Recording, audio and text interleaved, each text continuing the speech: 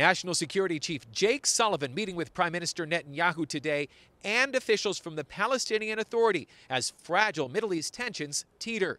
Netanyahu says his goal is a diplomatic Abraham Accords breakthrough with Saudi Arabia. Welcome again. Well, thank you for having me. The Israeli Prime Minister warmly welcoming Sullivan to Jerusalem, hovering over the discussions, Netanyahu policy changes that directly conflict with Biden's efforts to help Israel's Arab minority. Last week, Netanyahu stripped $39 million in tax revenue from the Palestinian Authority, money that the PA uses to pay militants who carry out violent attacks against Jews. That money will now go to Jewish terror victims. Another issue, Netanyahu's plan to curb the vast power of Israel's Supreme Court. Here's the Prime Minister. We see you as a trusted partner in matters of assuring security and, of course, advancing peace. And I think today you come at a special time because we have acute challenges to our security and vast opportunities for peace. Beneath the niceties lay delicate dynamics with the agendas of the U.S. and Israel diverging.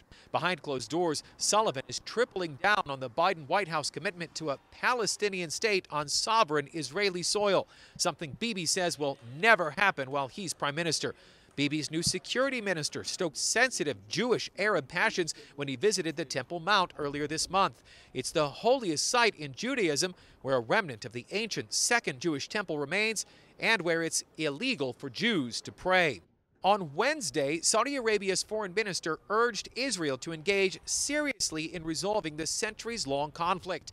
Peace with the Saudis may depend on it. Before Sullivan's visit, Palestinian leaders voiced publicly extreme frustration with the Biden administration for not putting more pressure on the new Israeli government to work with the Palestinian Authority. Hey guys, it's Rob Carson.